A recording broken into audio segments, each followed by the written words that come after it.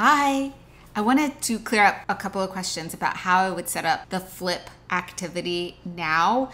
I wouldn't set up a private group for each student anymore because Flip actually has some more features built in, like topic moderation, which wasn't available when I wrote my book. So here's an example. In my AP Calculus, I had just one topic that was our AP Calculus private check-in, and I would repeatedly have students go to this same topic. And the way it works, I've blurred out faces, but this one right here is you can see that only you and your lead can view your video in the topic unless you activate it, and me activating it would be me on the teacher end activating it. That means when the student goes to this grid, the only thing that they're going to see is the responses that they've given, and it will say hidden next to it, just like this. They're only going to see their own, but as the teacher, when I click on it, I can add a comment, I can add a private comment, and the student would be able to receive that feedback. So it's really a way to just create that communication with me and the student. And the way that I like to do this now is to just have this one topic that students can continually go to at any point, and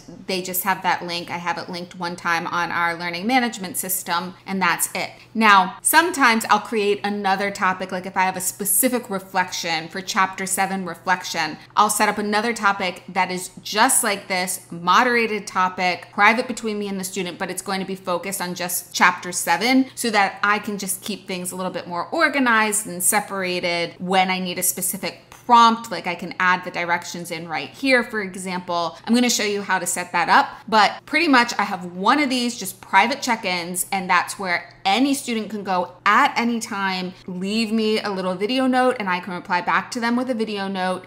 Sometimes I make this required, and sometimes it is just optional. And as the year progresses, I don't assign them as mandatory as much as I do at the beginning of the year. At the beginning of the year, I want them to try this and see if they like it. So that's really one of my goals. Try it, see if you like it. If you like it, use it. If you don't like it, use another means. So how do I set this up? I have this demo group in Flip. Okay, so you just add a new topic.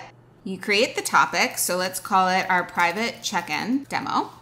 Add in your description, recording time. So this is very important too, as you're setting up these assignments. How long do you actually want to have to grade each of them? So you might keep it at 1:30, 2 minutes, and have students practice the art of concision. Go over to settings, and then here is where you check on moderate video and comments. So when that moderation is turned on, then everything will remain hidden until you approve them. And so that's going to be exactly what you do. So now it's set up, all set.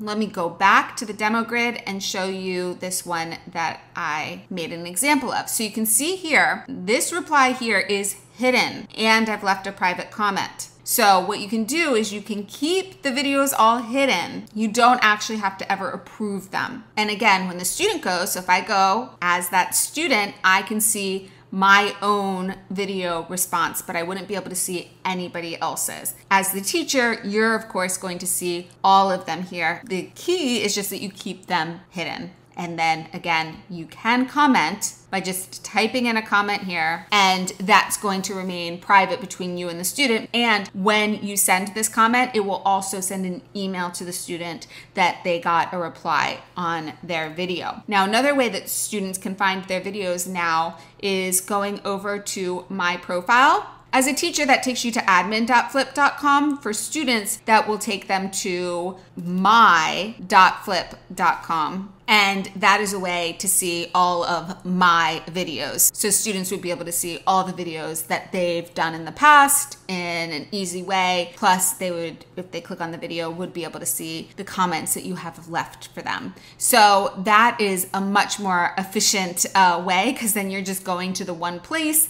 And now there's actually notifications in Flip, so you can see when a student has added something, and you can turn on notifications on your phone too, so that you get like an immediate notification if you want that, or you can set up daily email notifications depending on your preferred style. Anyway, I hope that this made sense and clarifies things a little bit for you. All right, bye for now.